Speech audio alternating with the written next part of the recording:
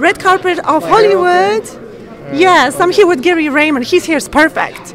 So tell me about today's event. I mean, oh, what I did, or yeah. Well, I worked on Once Upon a Time in Hollywood.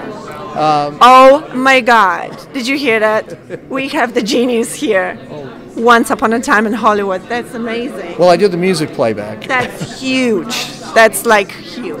So there's a scene, you've seen the movie, I assume. Anyway, there's a scene with Leo where he's doing the hullabaloo. Yes. And so I did that.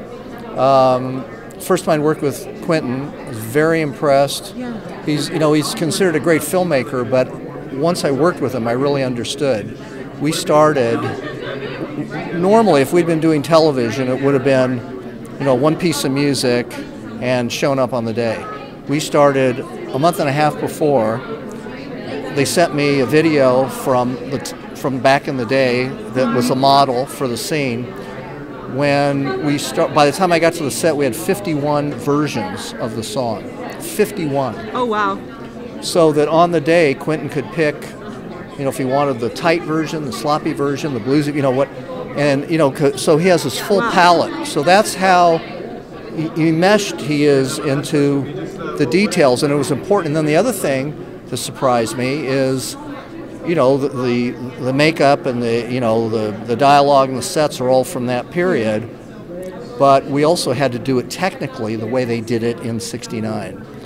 That normally when you're behind the camera, that doesn't happen, and he wanted it that way because that would make a difference in the performance of the actors, and that really blew me away. So I have tremendous respect for him because he is into every detail, and not in a frivolous way, but because everything makes a difference organically for the actors.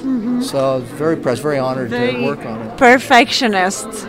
Yes, but great, in a good way, not unreasonable. Yeah. I mean, perfectionist because there's a reason for it. It's like method acting. There was methodology. Yes, that's incredible. Well, how was it to work with everybody else? Well, Mark Ulano, who's the sound mixer, I just love him. He's fantastic, and Petrushka, who's his utility, and Tom I'd worked with a little bit before. They're just the best.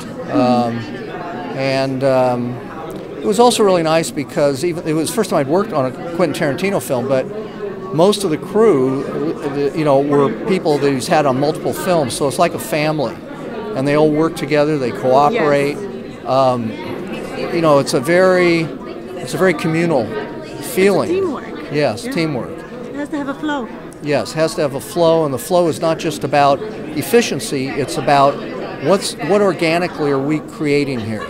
And does it fit the theme of the film? And even though I'm doing a technical thing, again, does it support what would have happened? So, he's just a great filmmaker. He's amazing. Thank you so much. This is a great story, and I'm sure everybody will appreciate it. So tonight, what are your expectations? Well, I have no expectations, just enthusiasm and follow your passion. That's my motto in life. But we are up for Best Sound, so for sound mixing. Nominated? Yeah, nominated for Best Sound Mixing. I'm part of the crew. I can't Mark's wait. head, but and then we have our post people.